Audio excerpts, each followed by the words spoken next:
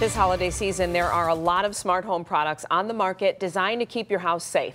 7 Action News reporter Amir David talks with the experts at Consumer Reports about the home products that have been tested and approved so you don't waste your money.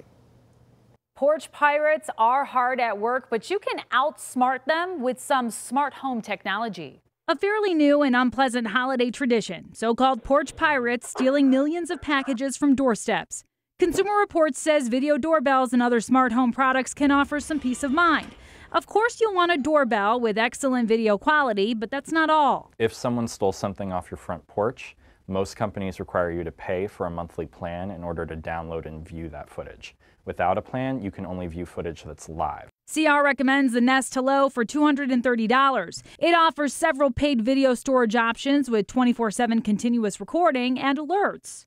To monitor more than just your door, consider a security camera. A top-rated Arlo Pro 2 for $220 offers several video storage plans, including one that's free.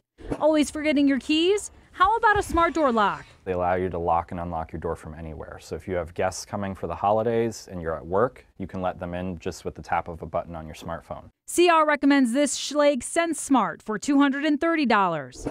If all of these products sound like a great addition to your home, you may want to consider a whole house DIY home security system. CR recommends this $200 Ring Alarm Kit 5-piece home security system. It's easy to set up and comes with what you need to start your home security. And now that you've secured your home, why not keep it cozy all winter long with a smart thermostat? CR recommends the $170 Nest Thermostat E. CR says you can also create a whole house system from different products and tie them all together using a smart speaker as a central hub. Keep that in mind as you shop, and as always, don't waste your money. I'm Amira David, 7 Action News.